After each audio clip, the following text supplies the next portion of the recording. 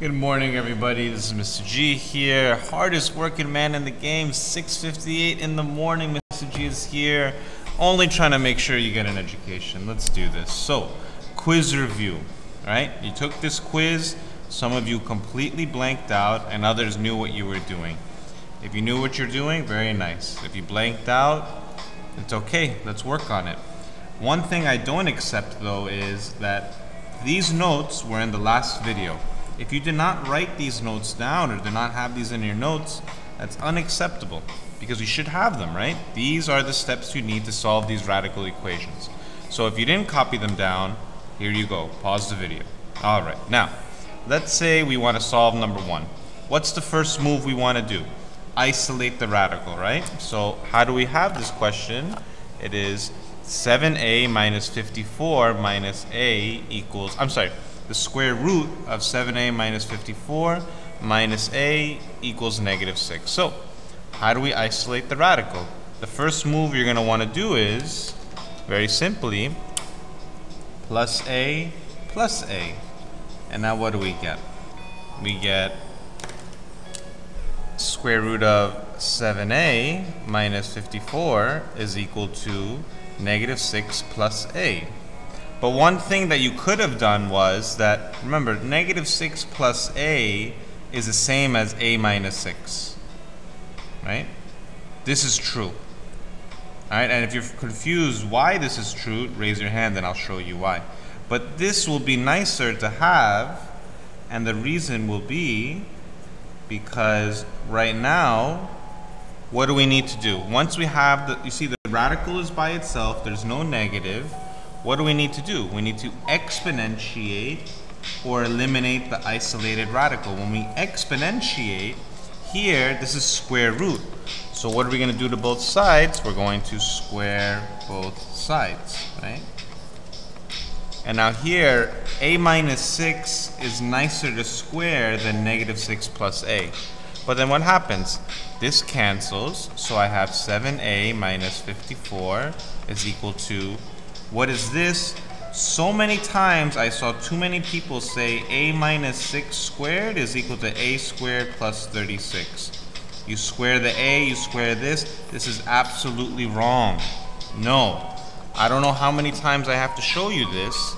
A minus 6 squared is equal to a minus 6 times a minus 6. You have to FOIL this. Okay? So FOIL it. A times a squared. A times -6, -6a. -6 times a, -6a. -6 times 6 is positive 36. By now, you need to know this. It's unacceptable. You need to have this down solid. Okay?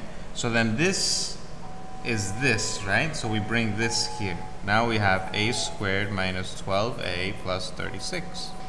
Okay? Now, in your notes from that lesson, what was the thing? Here we have degree 2. If we have degree 2, what do we want to do? I'm going to pause the video and I'm going to write it down, but try and guess what I'm going to write, okay?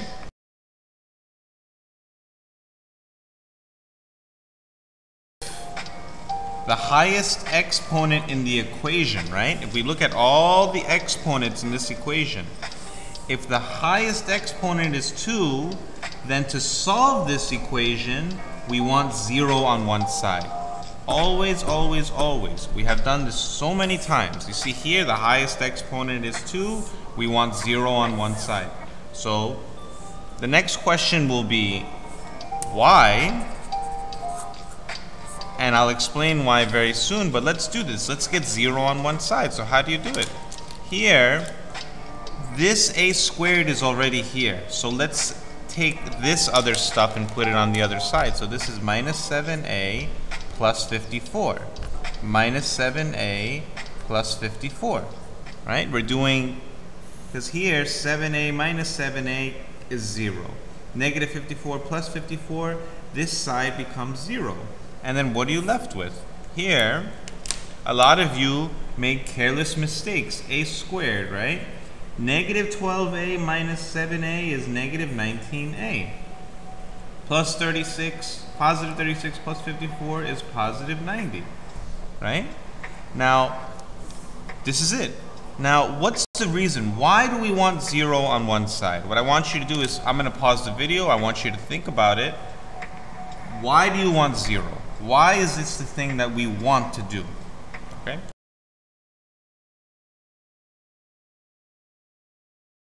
Because if we have 0 on one side, we want to see if we can factor this.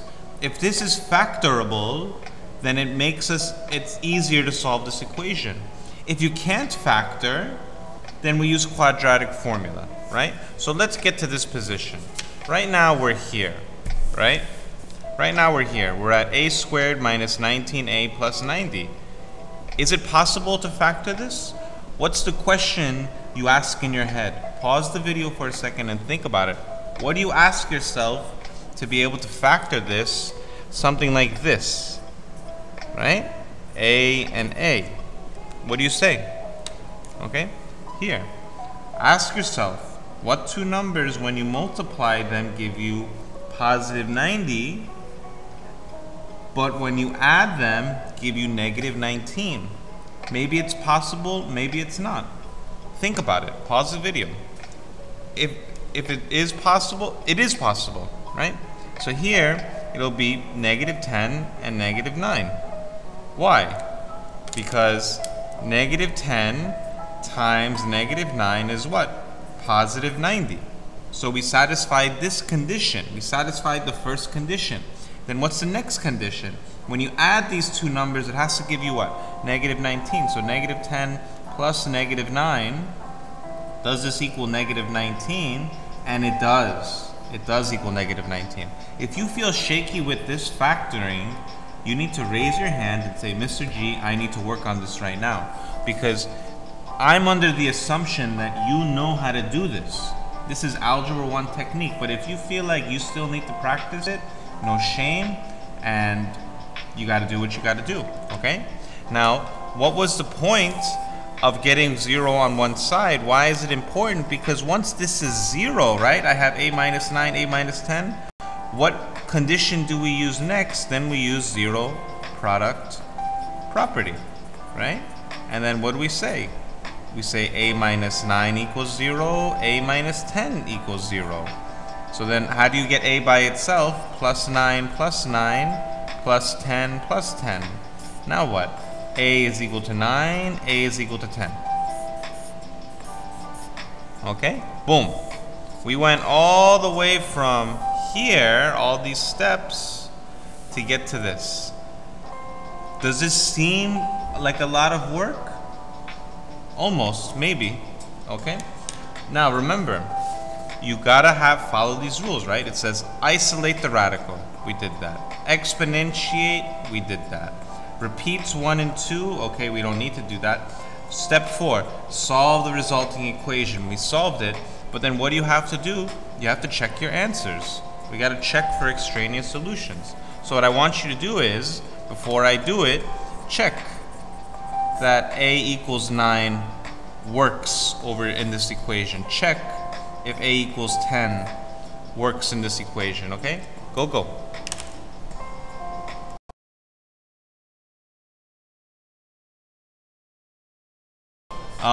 Here it is. I did the check for you, okay?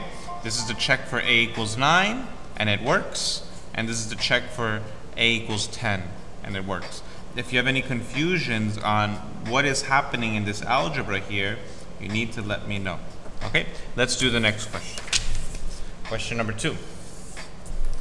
All right, here, what do? We follow our steps, right? What's the first move? Isolate the radical. Is the radical isolated? Yes, it's isolated. So now what do? We exponentiate to eliminate both sides. So here, we're going to square both sides. And what do we get? This cancels the radical, so I have negative 3m plus 10 equals m squared. Okay? Now, it says repeat steps 1 and 2 if there are still radicals. There are no radicals. Solve the resulting equation. Okay, how do I solve this equation? What is what did we just figure out? If the highest exponent is 2, what do we want? We want 0 on one side. So let's do it. To get 0 on one side, what would you do? You would do plus 3m minus 10. Plus 3m minus 10, right? So negative 3m, and notice that this is the equation, right? Think of this line that's here. Negative 3m plus 3m, this is 0. Positive 10 minus 10, this is 0. So 0 is equal to, now here, can we combine 3m and minus 10 to this m squared? No, they are not like terms, right?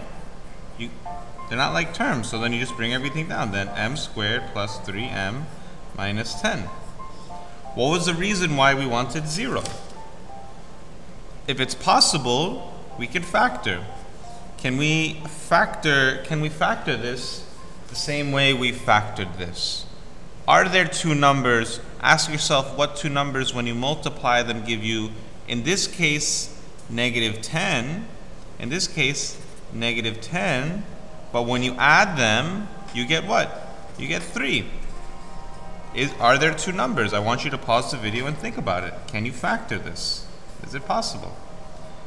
And yeah, you can. This is m and this is m. This is positive 5 and negative 2. Right? 5 times negative 2 is negative 10.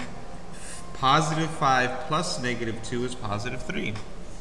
Why did we want to... Now, once we get this, what can we use?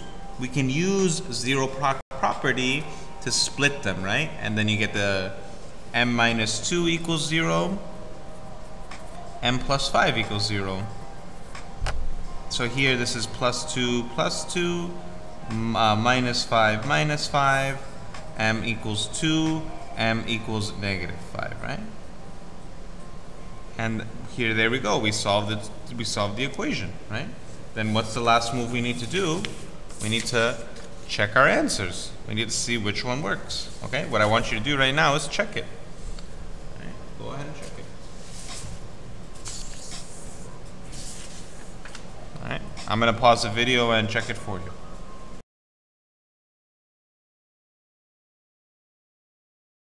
Plug in 2 and it works. 2 equals 2.